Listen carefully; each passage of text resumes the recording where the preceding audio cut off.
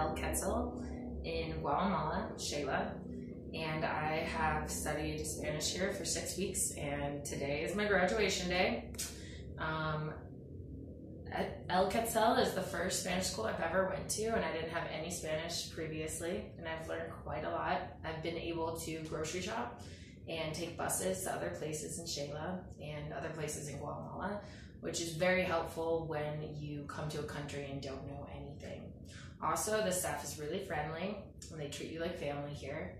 They take you on activities around Guatemala, to the hot springs, to different towns, to honestly, you could request an activity too, and they'll take you. There's also a cooking class, which I found very fun, and I have 6 different recipes to bring back to the States.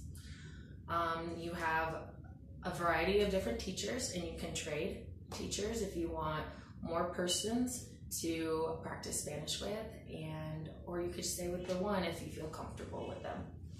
I really liked El Quetzal, and I feel like I would come back to this school if I came back to Guatemala, and my Spanish has excelled 100% because I didn't have any before. All right, thank you.